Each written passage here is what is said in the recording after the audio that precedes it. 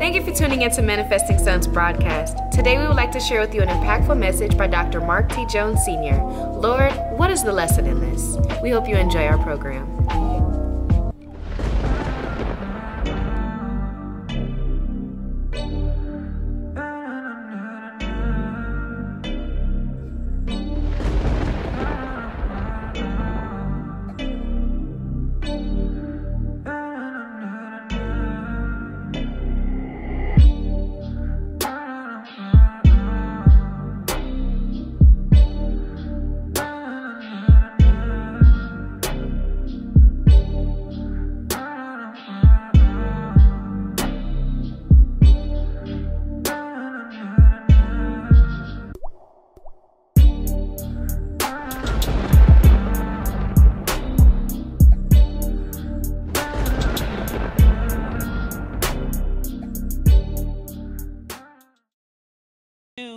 In that season of my life was caused me to second guess my purpose once God got his hands on me. And there was a lot of things I did as far as sin, and I didn't get like in depth into them, but I tasted enough sin to know what flavor it is. But I didn't get in bondage to a lot of it, but I tampered with a lot of it. And so even in that, God had his hands on me. And so I used to always get mad. I was dealt a bad hand. I was dealt a bad hand. I was dealt a bad hand. But then when I start looking back on all the kids that experienced some of the things that I experienced, you got, and I don't want to trigger anyone, but you have kids being murdered after they've been violated. You have girls, well, anyway, so you guys understand where I'm going. And so even in that, I realized God had his hands on me, even in the midst of the pain and the traumas, because it could have gone another way. It could have gone a whole different way. But I thank God that even in the midst of attacks, abuse, misappropriations, I was in the palm of his hand and the enemy could not pluck me out.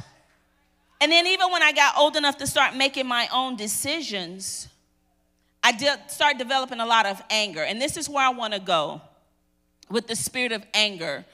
Because of everything, the enemy knew that anger would be my safe place. Keep her mad, keep her angry, keep her, on edge, keep her ready to go, And so God was delivering me from the spirit of anger. So you have the enemy justifying why I'm angry, telling me, oh, you should be angry. And then you hear the Bible says, be angry, but sin not.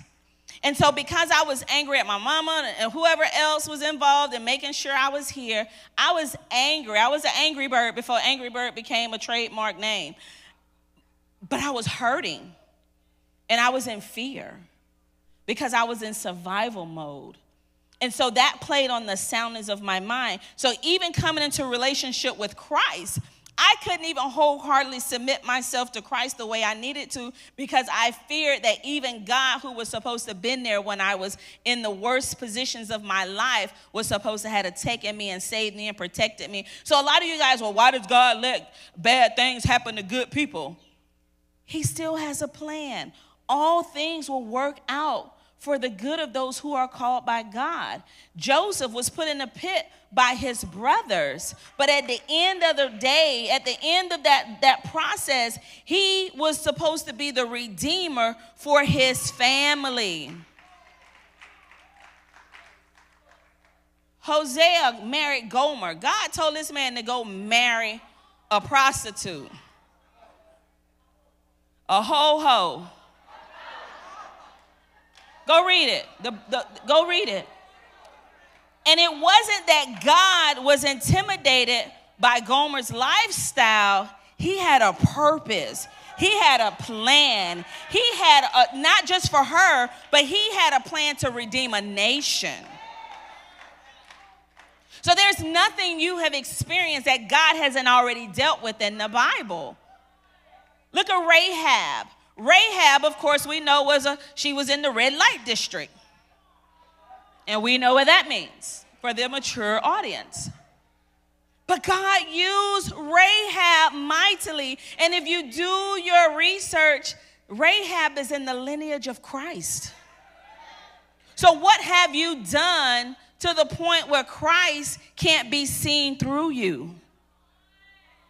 How low have you been where you don't feel he can pick you up? And we have to accept that God's plan for us is sure, but we also have to cooperate with that plan that God has. He said, he that has this hope in him, in Christ, will purify himself. So that comes to a place where all the excuses that I made about my trauma childhood and the places where I found sympathy and self-pity in my trauma childhood, because dysfunction has a benefit. Dysfunction has you. Well, why she keep going back to the man and he done gave her 10 black eyes? Dysfunction has a benefit. And so a lot of people don't understand why people are stuck in cycles, the way that they're stuck in cycles. And sometimes what happens is people who've been in cycles know where they've been. They know how to get what they need to get done. But trusting God, how long does that take? Just trust God. Oh, okay. Do I need to trust him for an hour, a day, 40 years in the wilderness? We would have been forfeited. 40 years, 40 years. I messed stuff up in the little bit of time I've been here. In 40 years, I would have messed some stuff up. I did, but I thank God for his grace. And I thank God for his mercy. And I thank God for his love that he's shown towards me. But anyway, so you have people who, they revert back to cycles because they're familiar with it. They know the outcome of that dysfunctional cycle.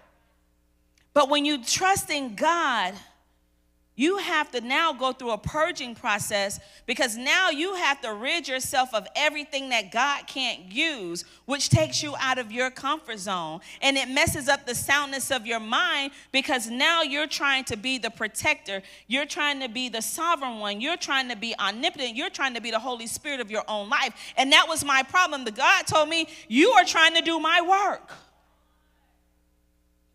I was trying to be my own protector. Because growing up, I was not protected. And me and God fought and went back and forth and fought. And I'm like, okay, God, okay, are you? And then when people think they was doing things and being malicious, God says, and my husband would say, just watch how this play out. I'm like, babe, I don't want to keep watching how this play out. God has made that comfortable for you to accept. He didn't tell me that directly. But because me and my husband are in covenant, what my husband says to me and in the welfare of my soul and in my spirit, I have to take heed. So I'm like, okay, one more time. If they try me one more time. And you know what kept me? Them refurbished drawers and the Florida Sentinel. That's our inside joke. I got arrested one time, and I'm like, I will never get arrested again, because I'm not going to be wearing somebody else's refurbished drawers. No, not my size, not my type, not my color. And orange don't look good on me either. So, but anyway, I'm humorous, but for those who have been so stoic, and church has been that place, hey, husband. For church has been so stoic and so rigid for a lot of you guys, you can't even get free.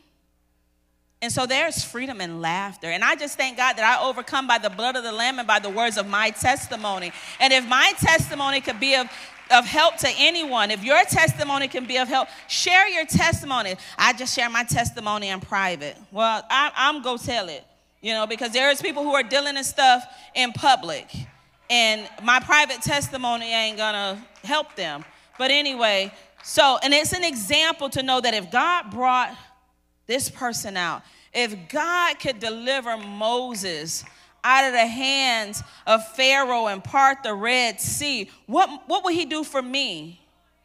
Me walking with him, me communing with him, me trusting him. He'll part more than the Red Sea. So anyway, that spirit of anger was there. And it was messing up the soundness of my mind. It caused me, in certain, my husband, anger makes you preemptive. I had a fear of being abandoned because of the neglect in my childhood. Never really dealt with rejection because you get what you see. Take it or leave it. You love me or you're not. But that abandonment lied dormant in our marriage. And when that thing, and resentment, abandonment and resentment lie dormant in my marriage. And when that thing popped his head up, remember the little things, the little Jack in the Box? Boop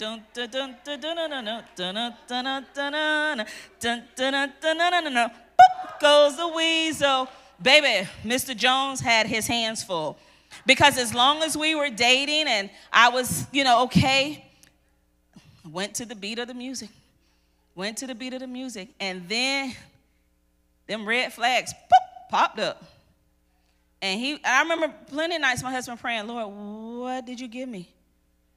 This woman you gave me.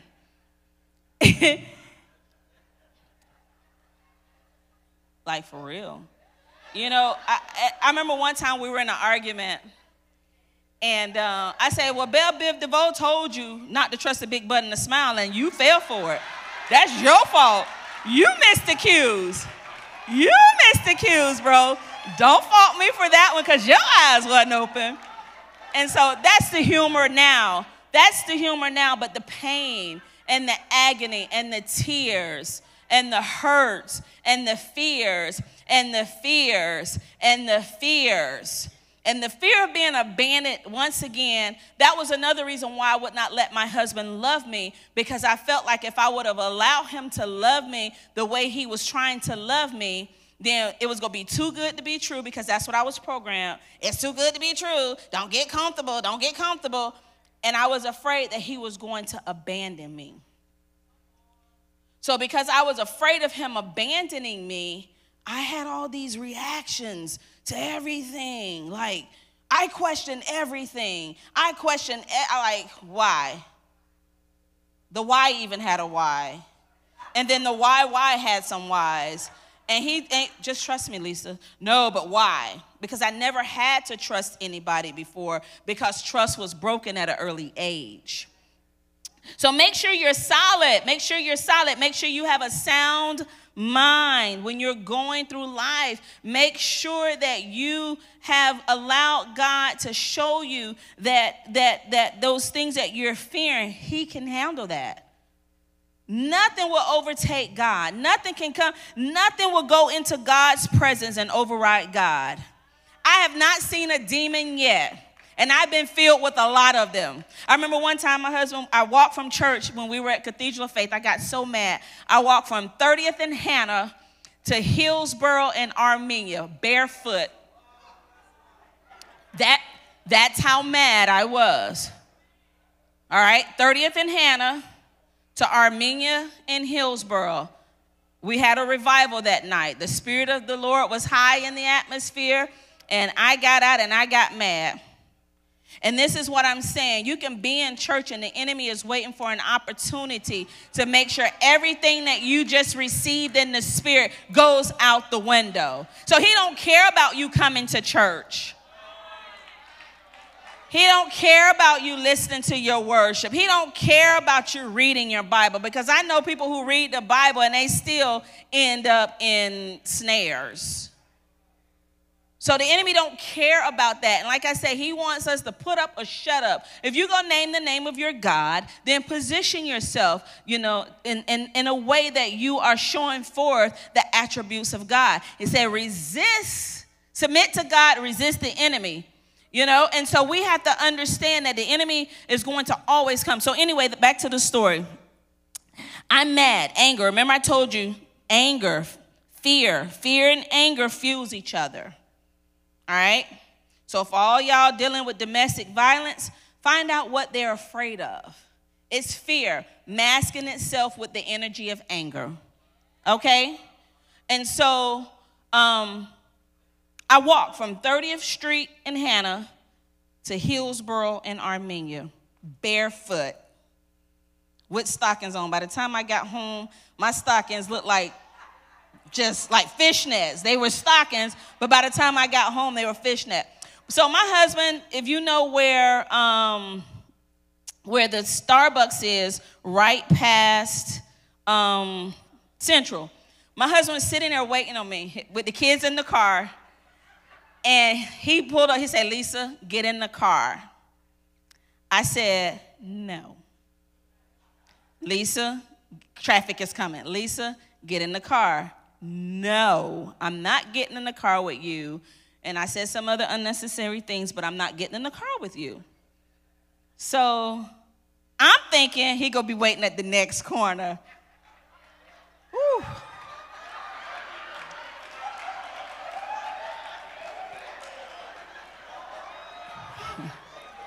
Your boy left.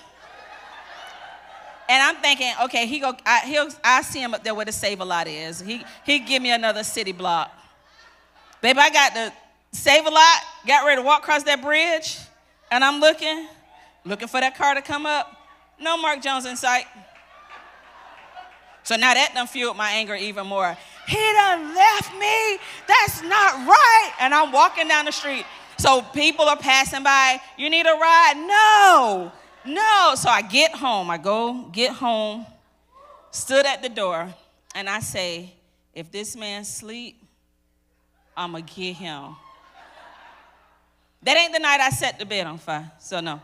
But this man was so comfortable and unbothered. I said, what? And that night I'm tired. Child, I'm tired. I was tired. I was tired. So I couldn't really put up a fuss or a fight.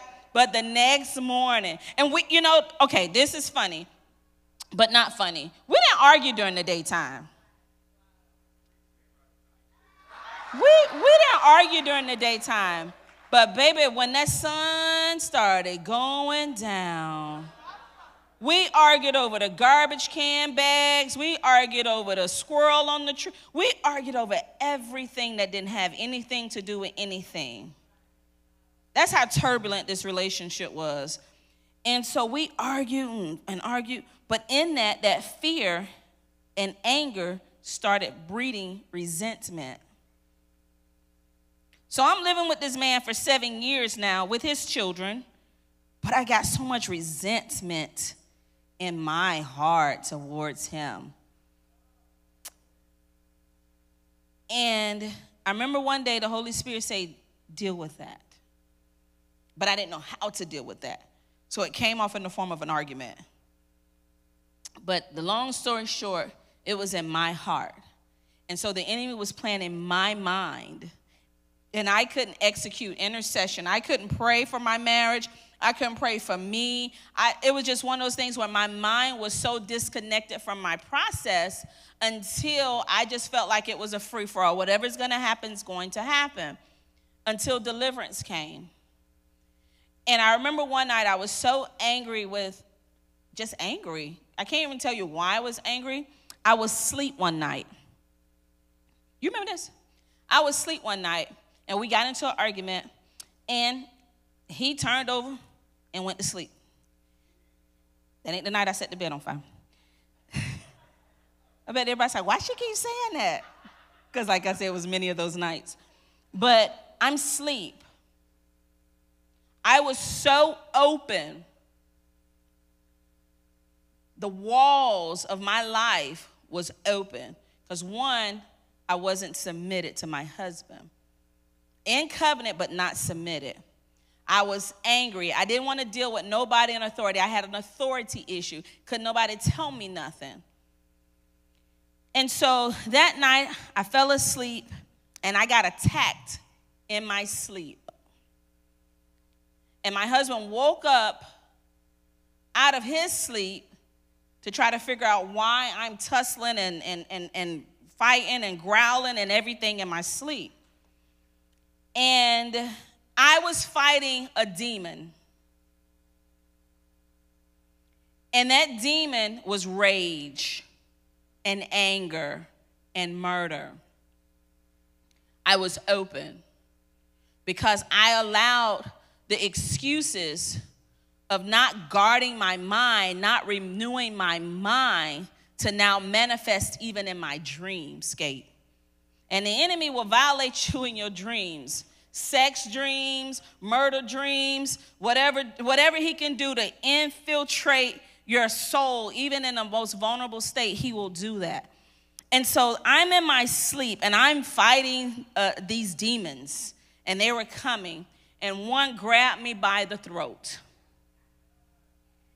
And when he grabbed me by the throat, I couldn't say Jesus, because normally if I'm sleeping, I'm bad. I'm like, in the name of Jesus, and I wake up out of my sleep. This particular night, because I opened the door. I gave territorial rights to that spirit. Y'all looking at me like an alien with two heads. I opened the door. And I was in a fight for my life in my bedroom next to my husband, who was trying to do everything he could to make sure that I was okay. But he couldn't stop that attack from coming over my life.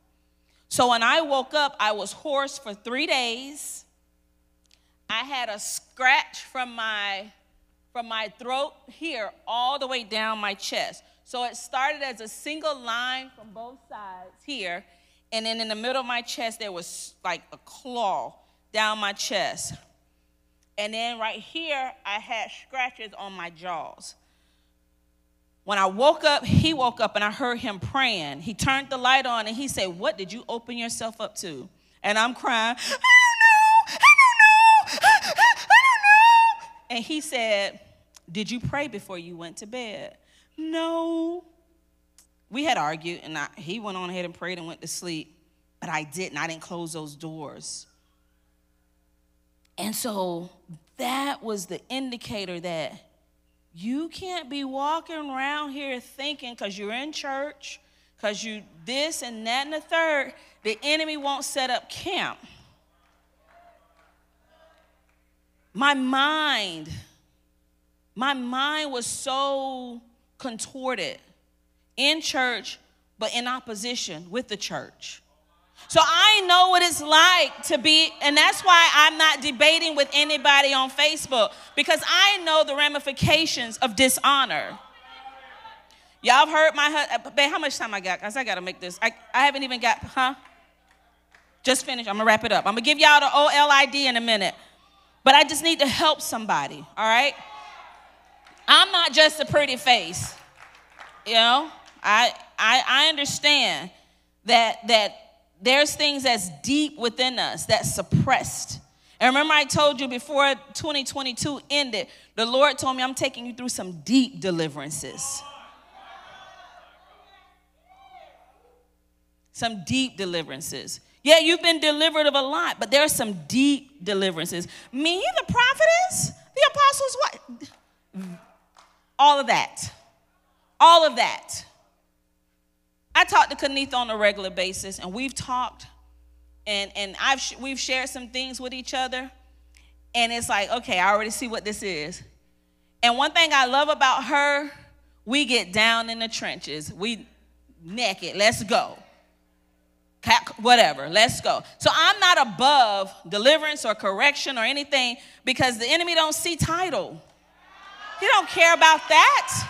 He don't care about positions. He needs a legal open door to operate and have you around here manifesting. So anyway, I went through that whole process, and God started working on me. There was another situation. I opened myself up to a relationship that I shouldn't have opened myself up to, being married. And God began to dry everything up around me. I was working at the bank. I was making good money at that time. I couldn't see a penny. It's like my bank account was just it's like God said, I'm not going to bless a mess. I'm not blessing a mess. And everything around me began to dry up. Everything around me began to dry up. And I remember one night I was asleep, and I woke up. My husband was asleep again, unbothered.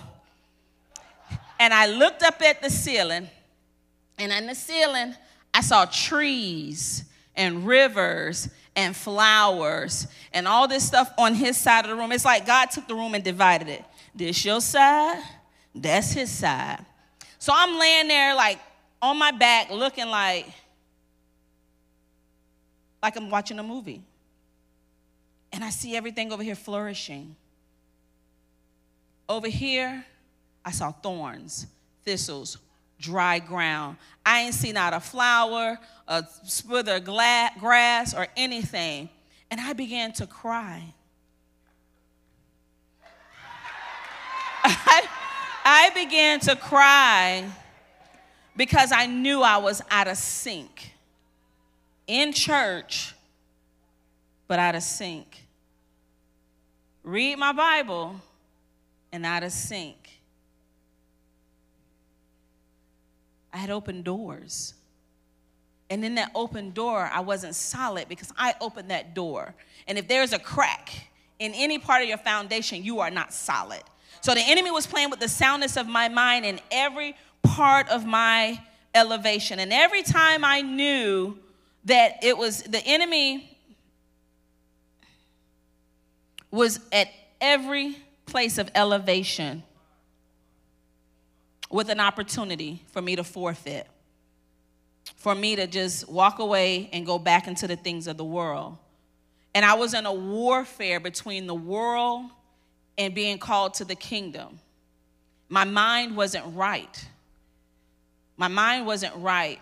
And so one of the things I realized that in Psalms 119:71, it said it was good that I was afflicted, that I may learn of your statutes of your ways. And it wasn't until I realized that these afflictions were not because of God really doing anything to bring me harm. He needed to tighten me up, to show me some things. He needed me to not be judgmental. So when I almost messed up my marriage, he had to take judgmental off the table. When he showed me how my mind was going 95 south, he had to show me how to walk in compassion and empathy with people who are going through different things and to be patient with people. Because when you get into the church, sometimes you can get a little self-righteous. You can get a little indignant because that's their problem. And that's beneath me. No, baby, reach down and come up. Come on. No, you can't stay there. You can't stay there. You can't stay there. I've been there. And the only difference, I tell the women, I used to go into the prisons with prison ministry. Thanks to LaKanya for opening that amazing door. But I would tell the women all the time, the only difference between you and I, y'all got caught and sentenced. But there's no difference because some of you guys are wearing blue and got a free mind. There's a lot of people I'm going back to at my church at 3102 East Lake Avenue. They're not wearing blue, but they're in their minds, they're in prison. And the women will look at me and they would just stand. I said, so that's the difference. Y'all obviously in captivity. The people out there, it's not so obvious. I say there's a lot of people that are out these gates that are in captivity to their mind, in their mind. And so we begin to work with that, those mindsets. A lot of us have mindsets that goes contrary to what God is saying. And so making sure you're solid. Let me speed it up because I want y'all to get out. And I don't want y'all to penalize me. We can't deliver ourselves. We need a deliverer. Because if we could deliver ourselves, we would have done it before we got into bondage. And the Bible tells us not to be entangled. There's a lot of things God keep having to redo in you because you take for granted the grace on your life. The grace. I remember I had a dream. God deals with me in a lot of dreams. And I was improper, living raggedy. And these two twins was chasing me in this dream. I ran up a hill, and I'm, getting up the hill and hiding behind the tree, laughing, hee, hee, ha, ha. and they stopped at the bottom of the hill. And I heard them say, "We're not chasing her anymore." And I'm sitting behind a tree waiting for them to come so I can get up and run. And I heard a voice in my dream telling me that their name was Grace and Mercy. God will talk to you if you're listening. God will bring you warning if you're listening. So by the time we get our junk bust, don't say that we had nobody there, because we've bypassed everything that God was trying to do to make sure that we were in safety. So I'm in this dream trying to be slick in my dream. You know, it's a shame when you can sin in your dream and you think you're slick in your dream. And I'm trying to finagle in my dream. And these two twins, Grace and Mercy, said, "We're tired. We're done. We're not doing it anymore." I woke up out of that dream immediately, and I laid there, and I cried.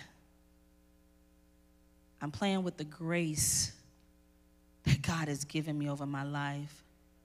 He's been merciful to me. He's kept me from being in situations that, yeah. So I'm grateful that even in the midst of what was going on, God was there to pick me up and deliver me and rescue me from that place so that the devourer did not have his plan. So also, as far as being solid, we have to make sure that we are offense-free. We are offense-free. And you've heard your apostles say, offense is an invitation, not a subpoena.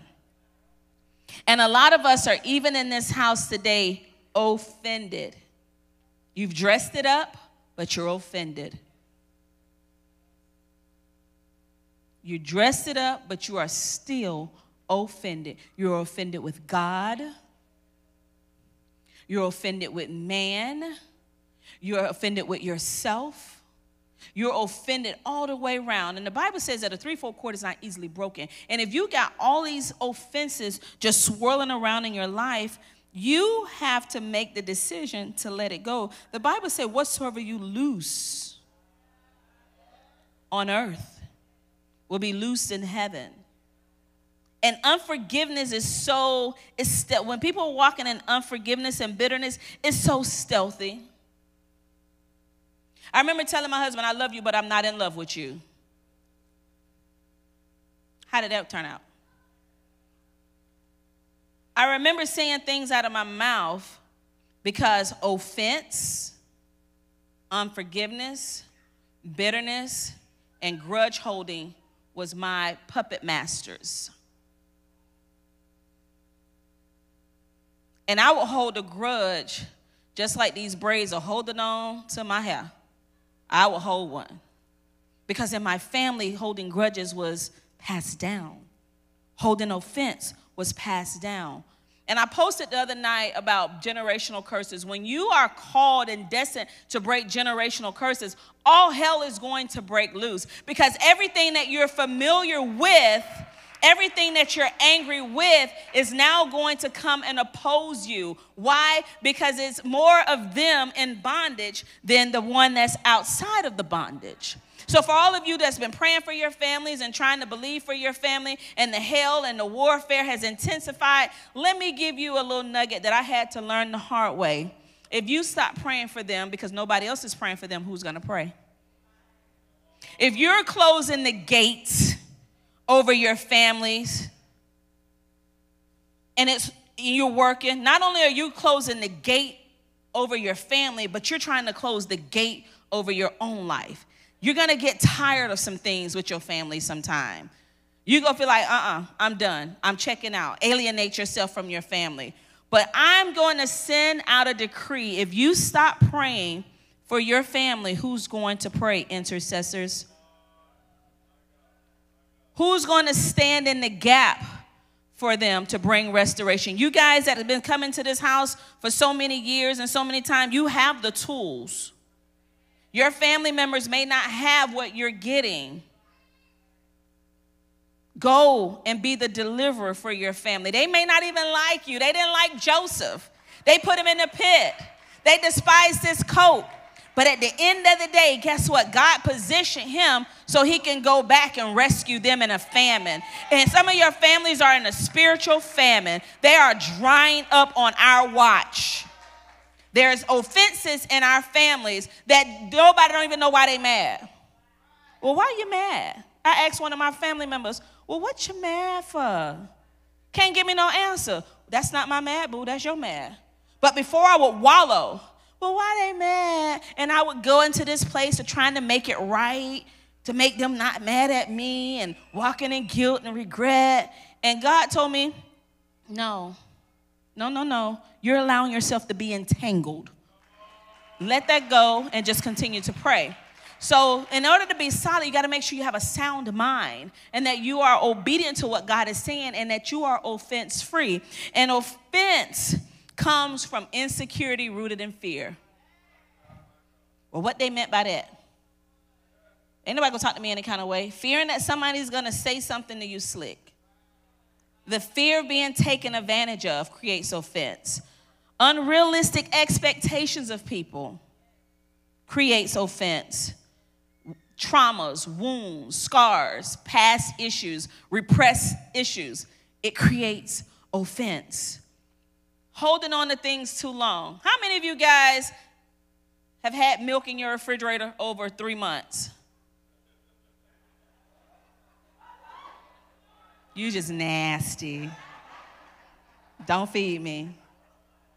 Somebody raise their hand. Now we laughed and be like, no, 3 months, that milk is old, throw it out. That's common, that's simple, that's easy to process. But what about the words, the conversations, the things that was done, the offenses, the wrongdoings? Because ain't nobody finna drink no clabbered milk. I don't like cottage cheese. I don't like cottage cheese. So if we have enough common sense and wisdom to get rid of old food out of our refrigerators and pantries, why can't we do that with our soul? Why can't we be just that diligent in getting, oh, child, that outfit is outdated. I'm got to get rid of that. That's out of date. We'll get rid of clothes. We get rid of furniture. We get rid of food. We get rid of all this stuff that's old, but we still holding on to what Treby said in the hallway 12 years ago. Well, y'all know Treby said, and that and Treby. Why? Why is it stuck? It's playing with the soundness of our mind because it creates paranoias and make us think that everybody is against us. Also, offenses come from assuming a negative intent. I went to somebody this morning and made sure that because I saw something that I thought the enemy twisted, I had to say, hey, are we in good standing? Are we okay? And the person said, yeah, we're in good standing. Why do you ask? And I told her why, And I said, because I just wanted to make sure, because before I would look, you look at me, I look back at you. I bought a problem, your mama ain't got no TV? What you looking at? We've all been there like, why they looking at me like that? And so my husband told me one time, well, you got to be looking at them to be looking at you, look at you.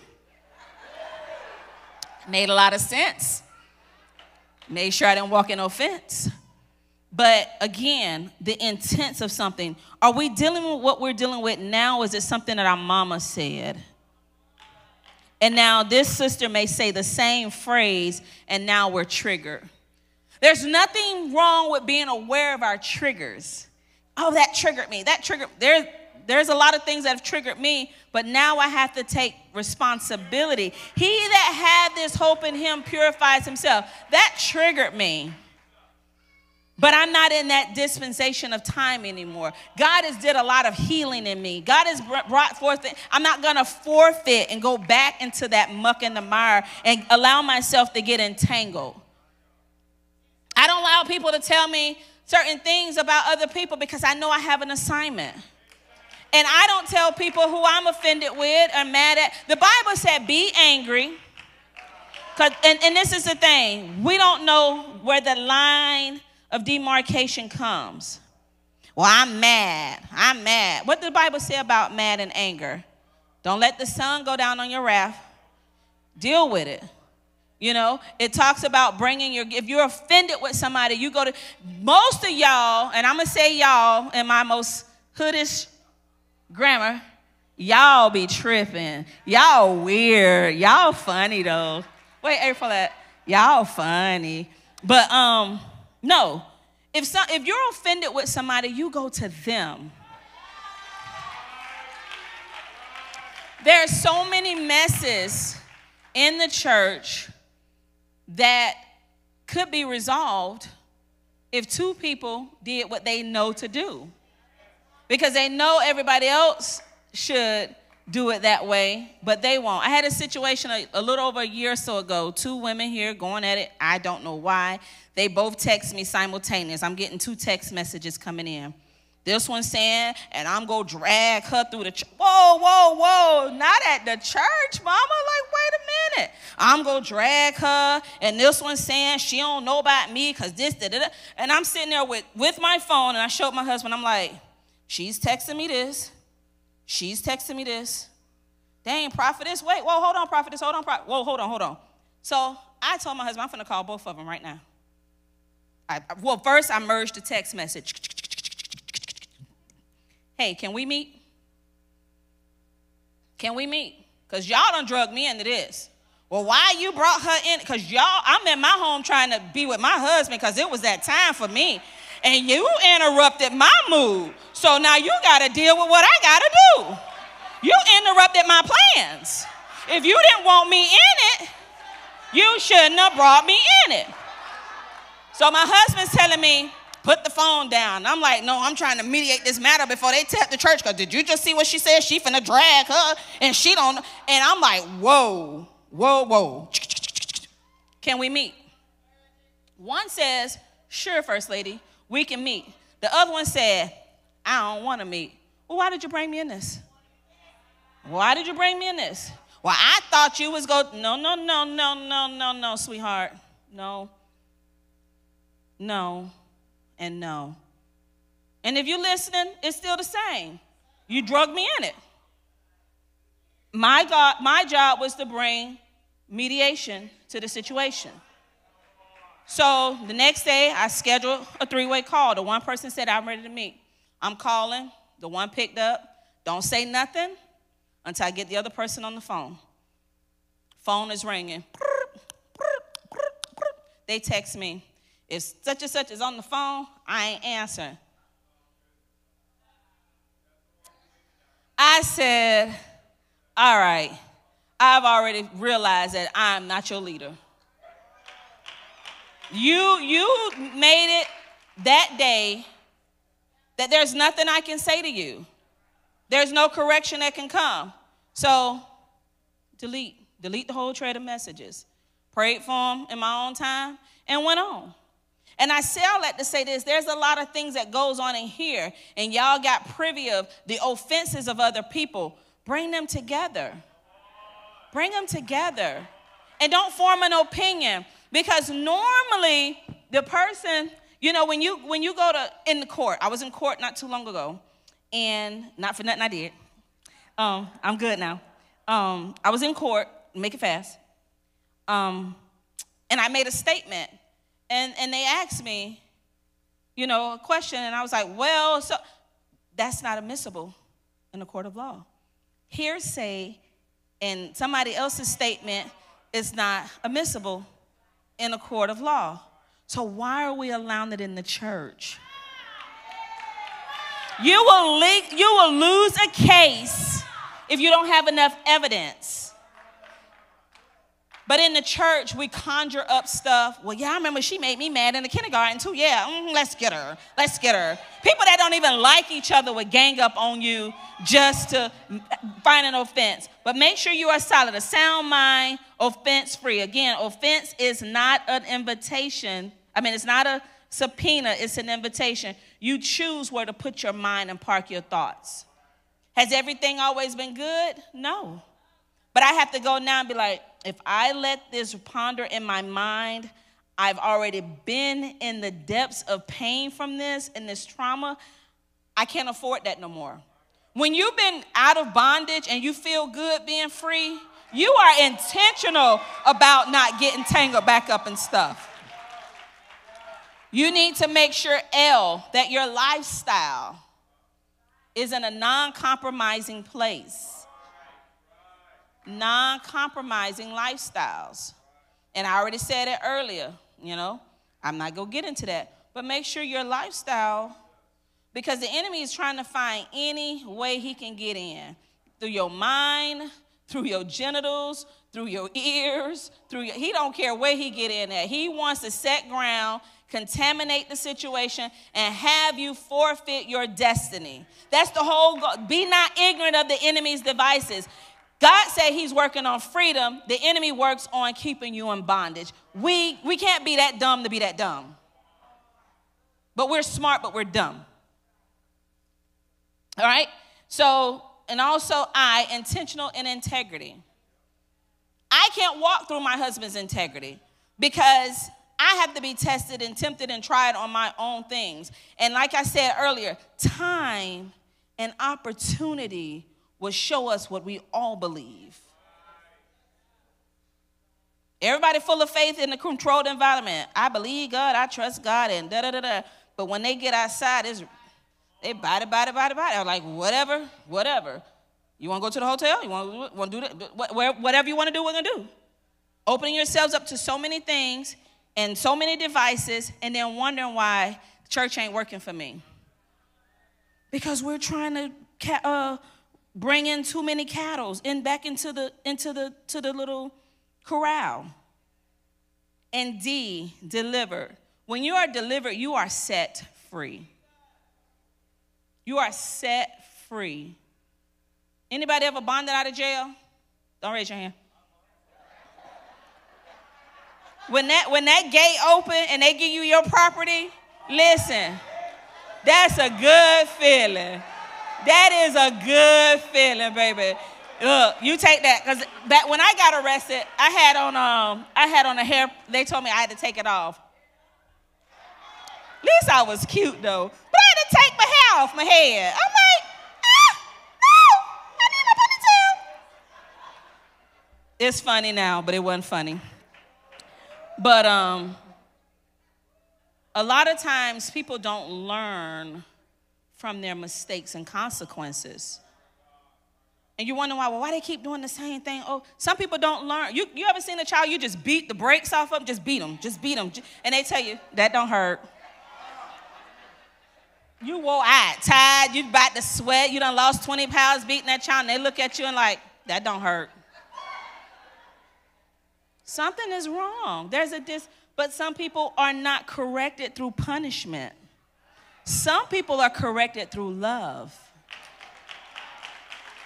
And it's the love of God that draws us. So if you just stand to your feet right now. Visit us for one of 2 services on Sunday mornings, 8 o'clock and 10:30 a.m. There are so many ways to partner with us. If God is using this ministry to impact your life and you would like to reach others by sowing a seed, text the word GIVE to 754-210-8654. Visit www.centerformanifestation.com to stay connected with us. Also, visit us on YouTube at Manifestations Worldwide. This is the season for the manifestation of the sons of God. Be blessed and manifest.